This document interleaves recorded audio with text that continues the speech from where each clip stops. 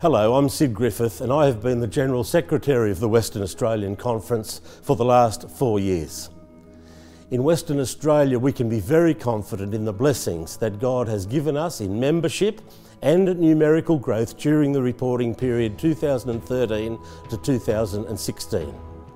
While we are concerned about the overall downturn in baptisms year by year, big steps have been taken to address the effectiveness of our churches through natural church development surveys, professional development for pastors and effective placement of staff.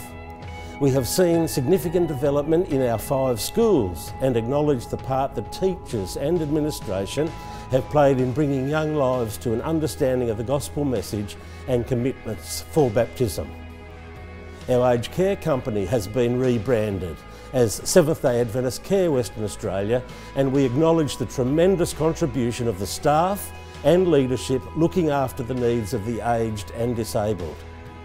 Our hearts are saddened by the loss of 186 of our church family through death, and our prayers are with those who have been left to mourn. It is encouraging that in difficult times for our state and national trends away from spirituality, that God continues to direct His people in powerful and purposeful ways to expand His kingdom and lead His church forward, even in the losses sustained in the fires at our beloved Camp Lodebrook in 2016.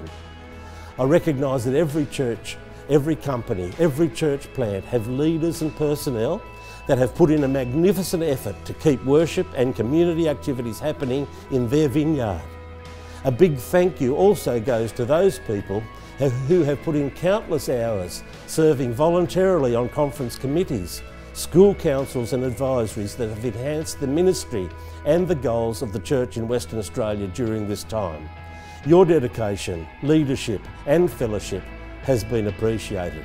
I thank you for your prayers and support and for what the conference has been able to achieve in the last 4 years. Thank you.